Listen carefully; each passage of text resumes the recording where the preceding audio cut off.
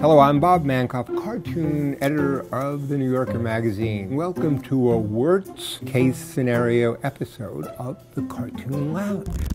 Got a strange letter from R. Wirtz, W-O-R-T-S. Mr. or Miss Wirtz has made a box.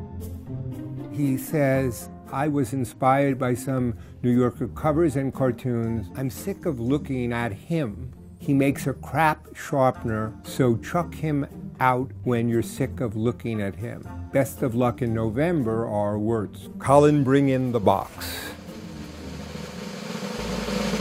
Behold. This is the Trump-shaped sharpener and pencil holder for cartoonists.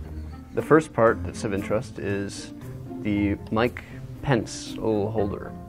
Then, the main event. In a protective shower cap is our esteemed Republican nominee, Mr. Trump. He's got a beautiful head of hair. That's nice. It's also, like the real Trump hair, is removable and reveals a magnet. And the magnet can be used to change different pieces of headwear. Here he's got a hat on. Here he has a graduation cap.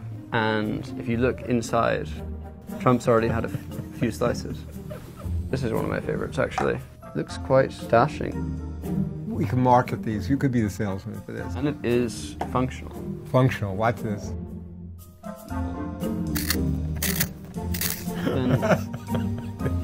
We're getting sued.